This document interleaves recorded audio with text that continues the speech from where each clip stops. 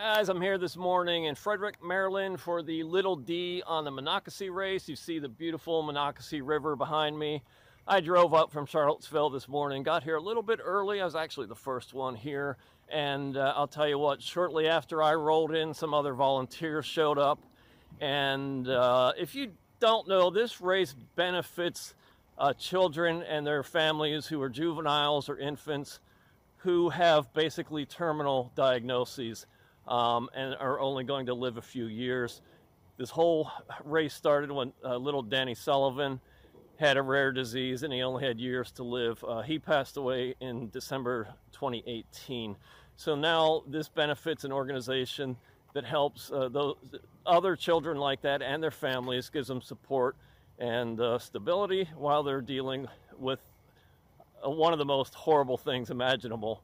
And what I really like about this particular race and this community is the number of volunteers they have. They just get tons of people here. There's a barbecue guy here. People are setting up tarps, and the whole community has come together. And it's just a wonderful, wonderful event. I'm happy to support it. So waiting for paddling buddy Dave to roll in. Then we're going to shuttle up to the starting line. And I'll be back here in a few hours, and I'll check in then. All right, take care. All right, paddling buddy Dave just rolled in. Good morning, Dave. Good morning, Dave. We're all here early. Crowd is filling in here. Lots of canoes, some surf skis, kayaks. The po-po are here. That's awesome. We're getting ready to shuttle. Talk to you soon. All right, guys, I thought I'd do something a little bit different with this video and narrate it. This was the Little D on the Monocacy race in Frederick, Maryland. Here you see me happily getting into my kayak before the start. You'll see me put a foot up on the deck there to drain my shoe of water so I don't end up with a lot of water in the boat. That little tube I was just hooking up, that's the drinking tube for my Camelback that I have a piece of hard plastic straw taped to it. And coming out of my life jacket pocket, you see a thick gauge of wire, and I just slide that tube on that wire so that spout for that thing is very close to my mouth. Now here's the very start of the race. I jump out to the lead. That canoe on the right there, that big yellow Kevlar canoe, is in the lead. And just watch this canoe on the left. It actually hits that canoe, and there's really no reason for this contact. And I actually called it out when it happened, so here you go. Trading paint.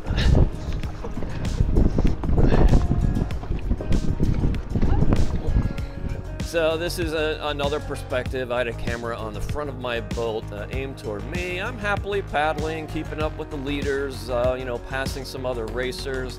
I'm feeling good at this point. It was a fast start, and I'm wondering if maybe it was maybe too fast of a start. And I want you to see this canoe on my right, your left, come in, and we're paddling kind of close. Now look at that canoe on the right, my left, your right. And then there's a C4. There's a canoe with 4 ladies behind me. The C1, I'm sorry, the C2 on my right, your left, we're kind of close. You see me looking over to make sure I'm giving them enough space. And I veer a little bit to the left just to open up some more room for them.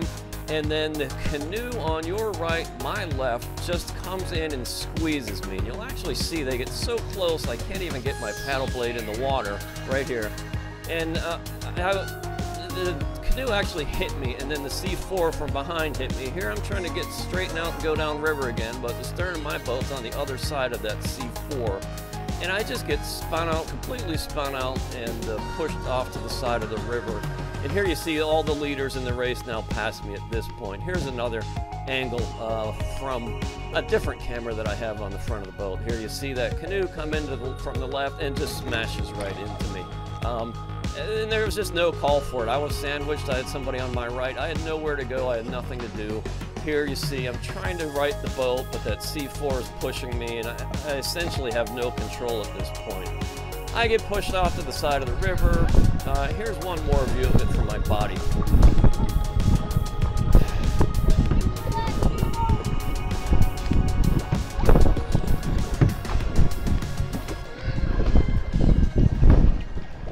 All right, guys, come on now.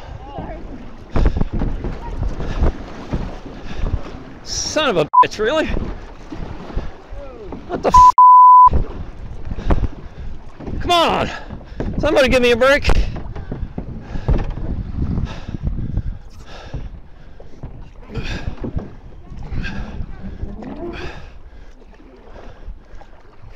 Canoes. In here, there's a little bit of an outburst there. I apologize not only to you, the viewers, but the people paddling with me on the river that day. I apologize for that lack of composure. My frustration just bubbled out a little bit. And you'll see now paddling Dave comes up and he passes me at this point and he thinks I'm going to go, there's an island up ahead. He thinks I'm going to go left. He goes, "Are you going to go left?" And I was like, "No, go to the right of the island, follow the canoes." So here you can tell, you know, I've fallen pretty far behind the leaders of the race, and now my game is to try to catch up to the race leaders. We go downstream for a mile and then do a buoy turn. We did that. Now we're coming back up river, and I got behind this gal. I think she said her name was Stephanie. Awesome paddler, really good form, and she was looking really good. And then these people in a C2, and we're going up river, upstream, and a really smart guy figured out if you draft or when you draft, if you're right behind somebody riding their wake, you're saving about 15% of your energy. And if you get off to the side of the wake, like I am, well, right here I'm behind, but you'll see me get off to the side, you're still saving about 10% energy. So I was not really giving it my all now to try to catch up with the leaders. I was just trying to catch a free ride up the river a little bit and conserve some energy for later in the race. In retrospect, you know, you can't retrospect things, but second guessing, I don't know, maybe I should have just giving it some more juice here, but I figured I'd save my effort. It's a long race. At this point, we're paddling up above the starting line to another buoy turn that's a half a mile above the starting line. Then we turn around and head back down river for 7.5 miles. We go about a mile past the finish line. Here is that stretch, that big downriver stretch. I'm catching up to some 6-mile paddlers here and passing them. They started a half an hour behind us, and they just went from the start to the finish line, so it's kind of fun to catch up to them and pass some of them along the way and enjoy just some of the sights and sounds here.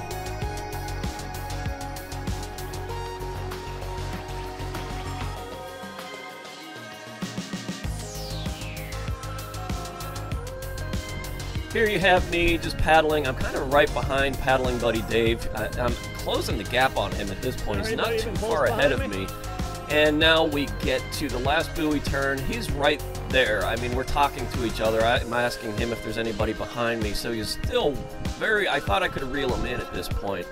But he still had a lot of gas left in his tank. And I figured, boy, if I'm going to catch him, I got to maybe take a risk or two and maybe try to do something that he misses and I can capitalize on it. But I made some bad choices going back upriver that 1 mile. And here you see me crossing the finish line. Great volunteers, great fans. What a wonderful event.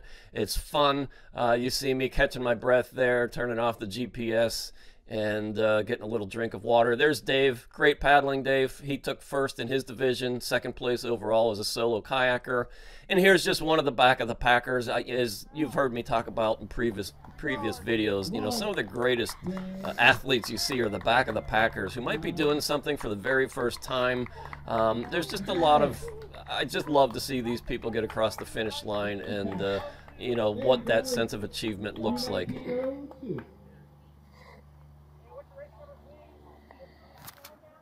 There we go. All right.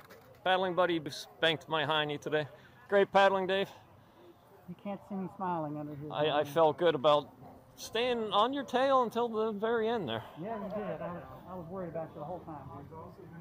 Let's go check out some barbecue. These are the barbecue guys. What's the name of your business? Monocacy Barbecue. Where is it? We're in Charlestown, West Virginia. Okay. Thank you. You're welcome.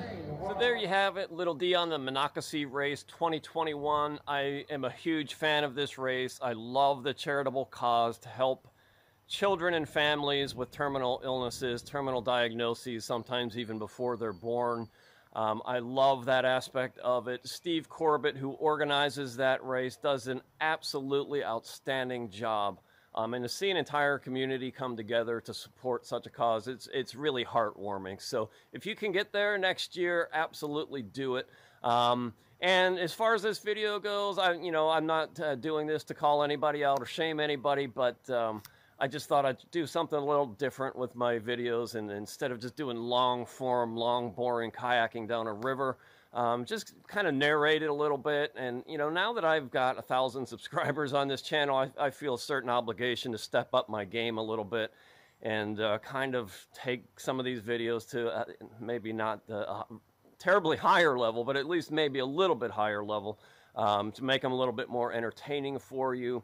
You know, that's about it. I enjoy this race, you know, a little bit of bumps and bruises at the beginning. I'll definitely be going back next year and for years to come.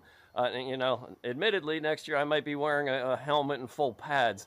But I'll definitely be back. It's a fun, friendly event. This year they did it a little bit differently due to the COVID concerns. The 12-miler started out first at 10 o'clock, and then the 6-miler started at 10:30, just to spread everybody out into 2 separate groups.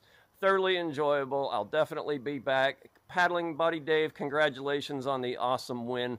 That guy in the epic surf ski took 1st overall. Dave took 2nd. I took 3rd overall. I was 2nd in my division behind the surf ski dude. So some awesome paddlers, awesome paddling on the river yesterday. And yeah, check out this race, put it on your list, and I'll see you there next year.